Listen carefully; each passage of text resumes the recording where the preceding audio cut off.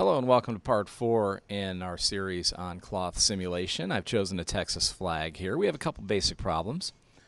One of them is the camera isn't quite positioned the way we want, so let's just talk about camera positioning quickly.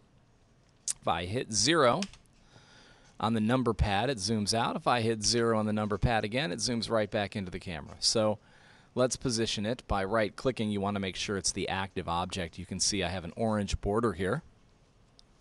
I'm going to click R on the keyboard once, and that allows me to rotate pretty simply. That's good.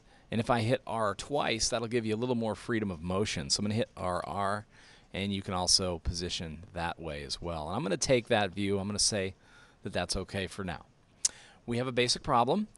If I click Render up at the top and I choose Render Image, watch what happens. We don't see the UV texture. So we need to take a couple of steps because this is the PNG or the JPEG that will appear on the disk that eventually we're going to use to make our AVI file or our movie. So we want the UV textures to show up here as well.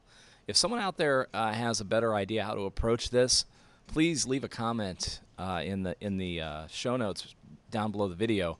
I learn as much from user comments as I do from my students. These Blender tutorials that I produce, it really is a collaborative effort. I learn as much as anybody else through this process. So if you have a better idea, please let me know. I'm going to select the flag, and I'm going to come over here to the right. And in my class, you may need to pull this panel out a little bit here and slide this back and forth in order to see everything. I'm going to go into, make sure you're in edit mode, and make sure that we have the flag selected. I'm going to hit period on the number pad to zoom in on that. I'm going to create a new material just by clicking new. Okay. I'm going to go ahead and I'm just going to make sure that it's been assigned to the flag.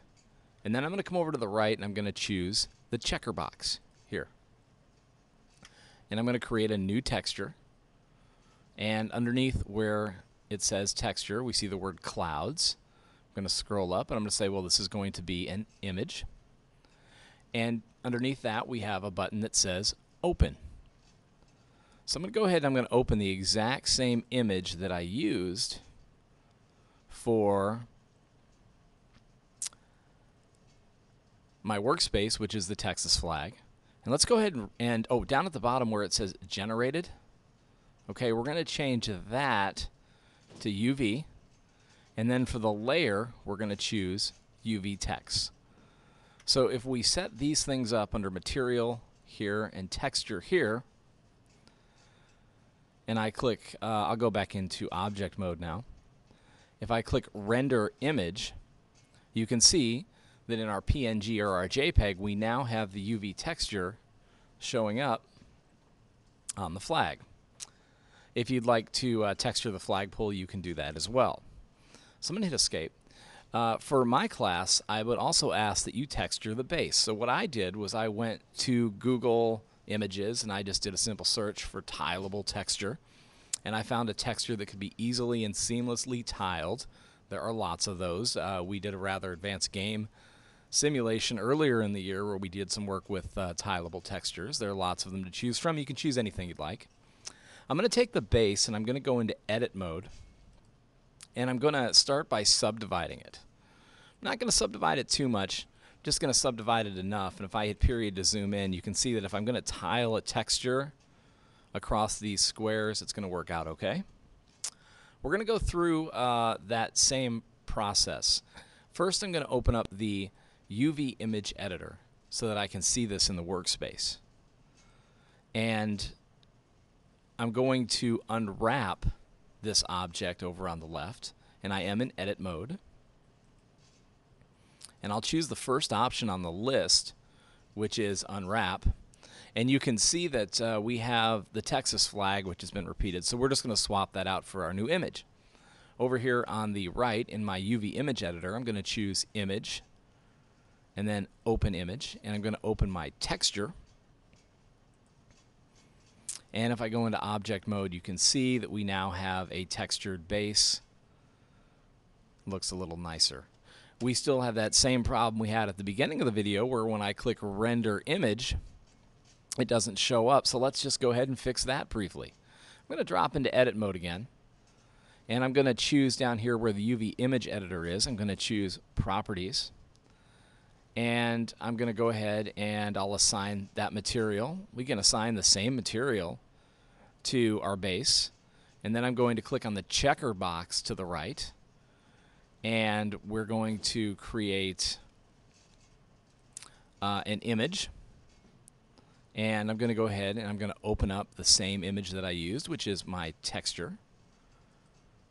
I'm going to scroll down here. I'm going to choose for coordinates UV, and for layer UV text. And with any luck, if I click render image, we now see it in the image as well. If you'd like to texture your flagpole, go ahead and do that.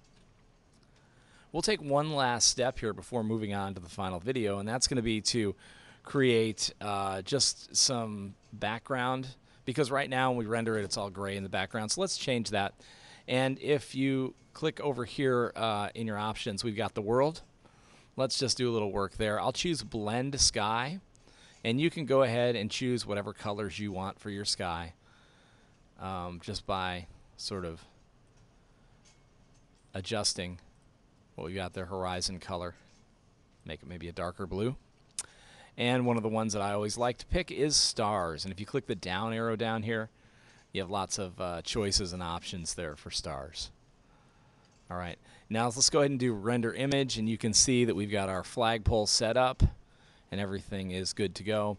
If I jump out, say 100 frames, and I choose render image, you can see that the cloth simulation is still in effect. It is behaving like a flag would. If you have all of that set up, you're ready to move on to the next video. In the next video, we're simply going to render out a series of PNGs. If you're in my class, I'm going to show you where to put those. And then the video after that, we'll go ahead and we'll produce a video. Okay? So thanks for watching, and I hope so far this has been helpful.